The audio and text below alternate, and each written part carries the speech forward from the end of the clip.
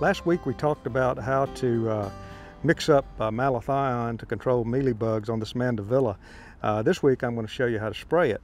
Now, you have an advantage, actually an advantage to a small plant like this. I want to get with the wind at my back because I don't want to breathe this product, and I'm going to spray to the point of runoff. I don't want to put too much on there, but I also want to get good coverage, and so you have to kind of hit it a lick like this. And I'm going to spin it on around so I don't get the wind at my face. Again, rubber gloves are very, very important when applying pesticides with a bottle like this. Okay, I'm making sure I'm getting to the underside of the leaves and the upper side. I think that ought to do the trick.